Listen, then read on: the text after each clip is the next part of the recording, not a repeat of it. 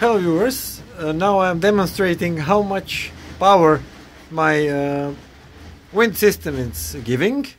You can see now that the ampere meter and the voltmeter are going to the, maybe to the end.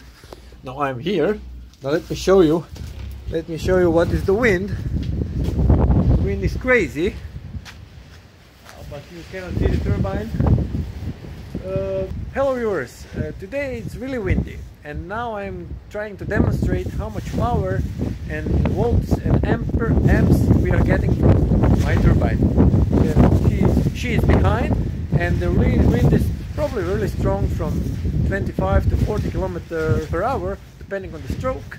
But yeah, if you can see now in the continuation, we are getting somewhere between, I think, 5 and 800-900 watts depending on how much stroke is from the wind.